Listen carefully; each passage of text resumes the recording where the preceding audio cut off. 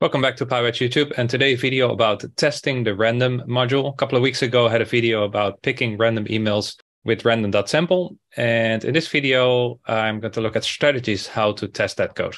So I'm here at my terminal, and last video, which you can see here, that code was basically this more or less, and then running random's sample function on the emails with using the keyword argument to specify the number of emails, but I just made it into two functions, so it's easy to import and test. So two functions, one just parses the Macaru CSV, skips the header, and uses a list comprehension to get all the emails, and then the get random emails is basically a wrapper around random.sample.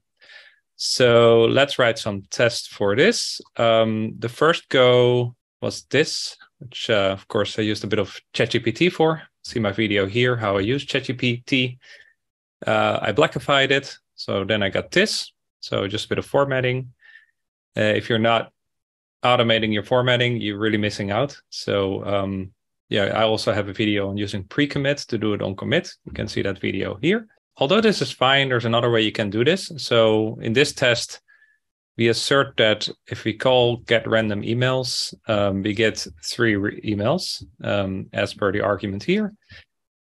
And we assert that all the emails from the sample set are in the sample emails, which is a fixture, which is defined here, right? What we can also do is use random.seed to kind of fixate what random returns. So maybe it's best to first demo that in the shell. So I can say numbers. Let's cast that to a list so we can see what that gives us. And we can use random.sample. And not surprisingly, that gives us a different result every time, right? Now, what happens if we do random.seed 1, 2, 3? At this point, we fixate. Oops. Well, we would have to actually use the seed before calling random.sample every time, right? So I put the seed again, and I get the same result, right? Use the seed again, and I get the same result. Use the seed again, get the same result. If I forget to use the seed, then of course it starts to do other things as well. Although we might get the same sequence. I'm not sure about that actually. Yeah. So actually, you could use sample many times, and then it still follows the same pattern. So you get the same results. So that's actually really cool. So if you bring that back to the test, what I then did, I refactored the test. And now I have a fixture, set random seed. I don't have to pass this fixture anywhere into any function because it uses autouse true. And fixtures that have autouse equals true are called automatically before each test. I mean, the scope of a fixture by default is function. And unless you give it scope equals module or session, then a fixture would be used for a whole set of tests, but not setting the scope explicitly. It defaults to a function level. But anyway, we have only one test function anyway, right? So autouse equals true. This fiction just kicks in, and then the result becomes predictable. Looking at the test then, it does use the sample emails fixture explicitly. That's just to get some data. And then I only had to inspect one time what the result was giving me back. So I can show that again.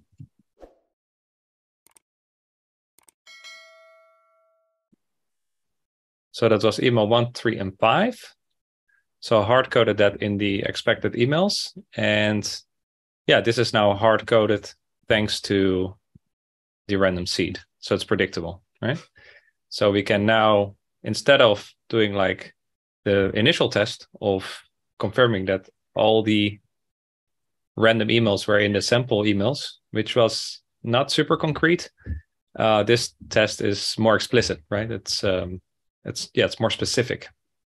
So now, thanks to the seed, I can hard code these emails 1, 3, and 5, and that should work. So yeah, takeaway: You can use random.seed to make any function from the random module predictable. I mean, this would also work with randint, for example.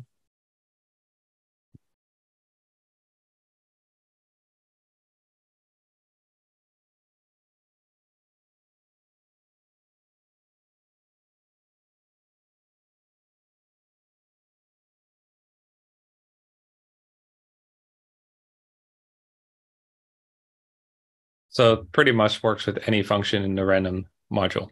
So there you go. You saw a way of making random predictable, which is useful for your test, and how I refactored a test to use that, to make the test better, in my opinion. Hope that's helpful. If you want to see more videos on standard library modules like random, let me know in the comments below. If you want to see more videos on testing techniques and best practices using PyTest, then also comment below. Thanks for watching. Tomorrow we'll be back with another video. Cheers.